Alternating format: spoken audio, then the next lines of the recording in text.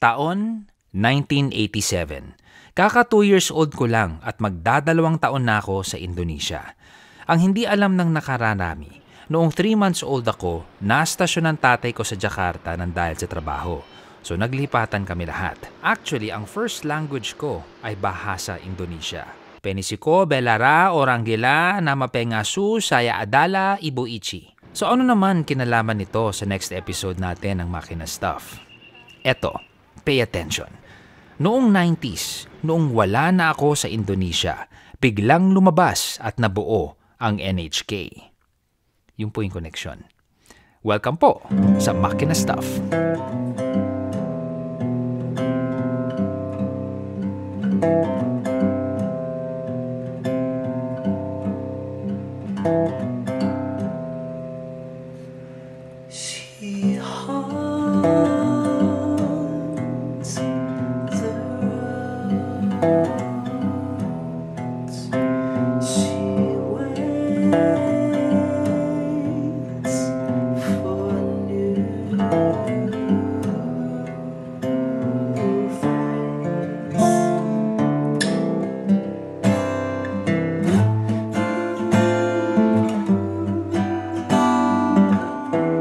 Indonesia kasi napakalalim ng street racing heritage nila. Nabuo ang NHK with a street racer in mind. 90s hanggang 2000s, nag-flourish ang racing sa Indonesia. And during that time, nakipagsabayan ang NHK.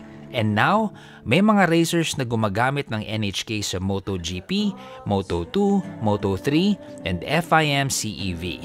Hindi lang basta mga racer, mga talentadong racer. May mga naka-NHK na nakarating na sa podium.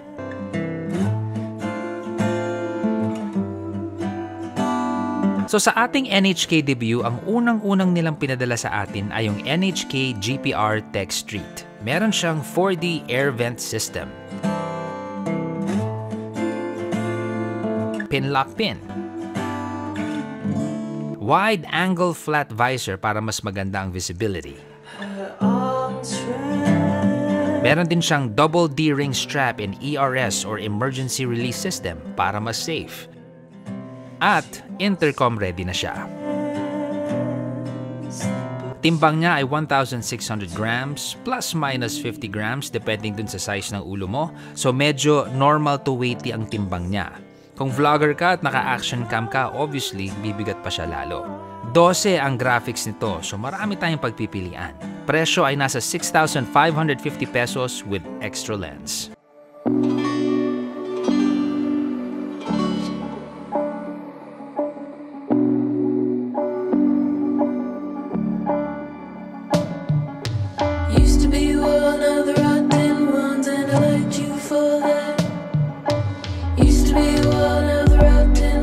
Dalawa ang shell sizes natin, which indicates na mas premium line na ito, trying to accommodate a dedicated shell size para sa size ng ulo mo, para proportion pa rin at hindi ka magmukhang karikature.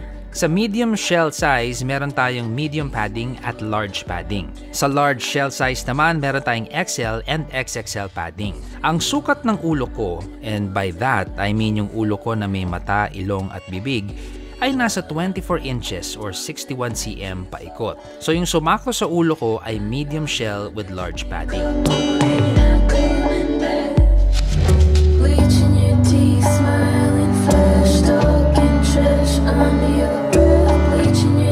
Habang sakay natin, I'd say yung wind noise niya in relation kung asa nakaipit ang tenga ko, nasa mid to high frequencies ang pumapasok na wind noise. Naturally, hindi siya kasing tahimik ng mga tipong 30,000 to 40,000 peso helmets. Pero mas tahimik naman siya with better fit than some sub 3,000 na helmet. For me, I prefer helmets na nasa low 1,000 grams. Only because lagi akong may nakasabit na camera sa helmet. At masakit sa leeg kung lahat ng bigat ay nandun sa may area ng bibig. So for work, mukhang hindi ko to magagamit. Pero kung pang sarili kong helmet, papunta kong sansan at wala naman akong isushoot, tipong chill ride lang and personal ride, yes, gagamitin ko to. Alright, Makina Stuff to, so syempre, giveaway.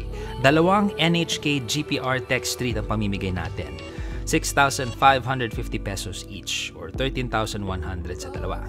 Paano manalo? Madali lang. Like and follow the NHK Helmet Philippines Facebook page. Tapos, i-share nyo tong video na to with the hashtags NHK Helmet Philippines and Year of the Road Fighter. Pagka-share, paki-screenshot and put in the comments below kasi dyan kami mamimili sa mga screenshot ninyo. Yun na yun. Tapos mag-up, down, choosy-woozy na kami. Good luck! Eto po si Sir Zach ng isa na namang episode ng Makina Stuff. Ayaw nga pala, Makina Moto Show. It's gonna happen July 29, 30, and 31. Nandun po ang NHK helmets. Nandoon din po ang FTR helmets. So exciting po yan. Magkita-kita po tayo. Discount, oo meron doon. And all these other cool motorcycles as well. 4 halls, 3 days, isang industrial motor. Again, good luck po sa atin lahat. Ito si Sir Zach from Makina Stuff. Ciao!